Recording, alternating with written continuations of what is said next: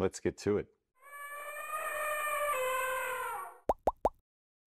Hey everybody, I'm Hugh Brownstone with Three Blind Men and an Elephant, and today I want to talk to you about an LED panel that has become my new go-to here in the Batcave and the Bat Studio. It's the D&O 180, and I dig it. Now, full disclosure, D&O contacted me, and after a couple of back and forths, sent me the unit.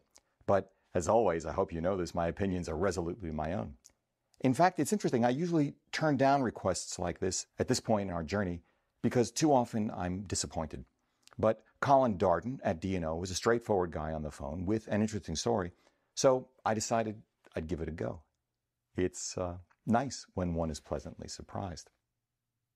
Here's the bottom line. The D&O just plain works. It's a solid alternative to Aputure's LS1C, still high on my list. The daylight-only LS1 Studio is a staple in our kit, and frankly, a better alternative for many of you, at least based on my own unscientific sample size of one, than Litepanels twice the price Astra 6X bicolor, this being the bi-soft I tested a couple of years ago. Sure, compared to either one, the D&O is bigger, heavier, and more pedestrian. I prefer the separate controls and the standard wireless remote of the Aputure. The Astra's industrial design is just drop-dead gorgeous, a whole other level of attention to detail. But you can't really argue with the D&O's output. The proof for me being the fact that every one of my recent videos here in the Batcave has been lit by it, and I'm just happy. I don't want to change a thing. Now, D&O asserts the 180 has a CRI of 96. I wish I owned a Sekonic C700 colorimeter to confirm, but sadly I do not. A beam angle of 160 degrees,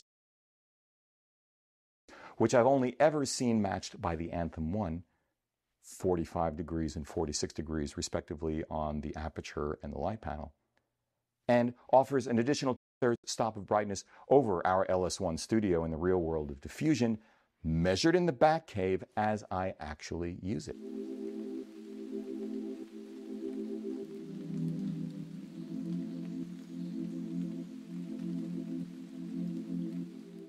Like the Astra 6X bicolor and the LS1C, the D&O 180 allows you to seamlessly dial in color temperature between 3200K and 5600K, 5500K for the LS1C. Like the C, the D&O allows dead silent running with its fanless, mother of all heat sinks style body. But here's the kicker. At $500, it's almost a third less than the LS1C.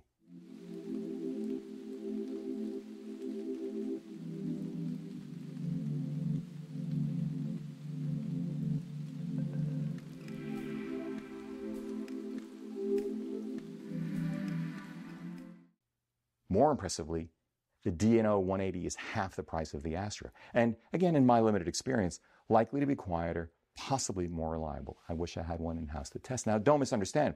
As I said, I love the Astra's industrial design, right down to the yoke, in fact. A yoke design superseded only by that available for the Cream Source Micro, which is extraordinary. I think it's smart that the Astra's power supply is mounted to the yoke instead of the head. They should all be like that. I appreciate that it can be optioned with a DMX module, although that's not what I use. And if my previous experience with the Astra Soft bicolor is any indication, the output of the 6X should be gorgeous. As is the output of the Aputure LS1, I should add, and the D&O. But the Astra has a fan.